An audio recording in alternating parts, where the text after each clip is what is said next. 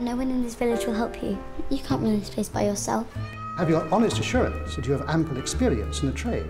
And more importantly, I know I love reading. Do you realise how very little working capital you have at present? Yes. The only person here who reads is Mr. Brundage. Do you not read, Mr. Raven? I don't.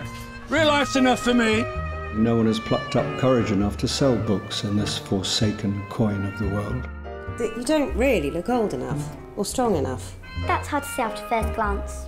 You look old, but you don't look strong. Many of us are not at all convinced by the sudden transformation of the old house into a shop. I have read Lolita as you asked me to. It is a good book. You've really lost your head over this one.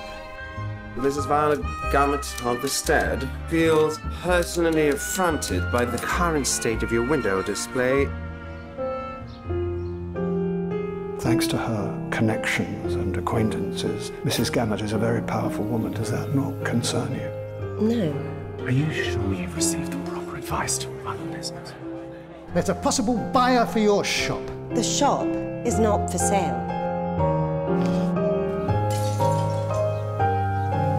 Your wonderful campaign will make sure that town councils can acquire their historic properties. Excellent. What I value most about human beings is courage, and you, Mrs. Green, possess that quality in abundance. Surely you have to succeed if you give everything you have. It's fun working here, even if I don't like reading. She wants to get rid of you, and she won't stop until she does. But you mustn't speak to me that way.